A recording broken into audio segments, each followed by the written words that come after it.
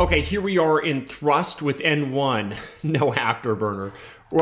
Funny, we're in a 737, so yeah, no afterburner. But again, sorry for the repetition, highly nonlinear because turbines don't do anything until they're spinning fast, because a turbine, when it's turning slow, it's not an engine, it's a chain link fence with some gasoline on it.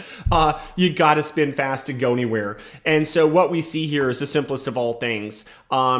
When that N1, the outer fan driving the engine, is at low RPM, as you see with my mouse cursor, absolutely nothing happens. And by the time you get up to 50% N1, well, you're starting to get 6,000 pounds out of 38, 1 part in 7 or something of your thrust. And it's not until your N1, really gets up there to like 90% that you've got enough thrust to really feel like your engine is doing what it's supposed to do, or 95% to really start to get to the capabilities of the engine. So this is just indicating that these turbines, they're almost useless done at low speed, and they really start to give you the goods when they get up close to their operational RPM.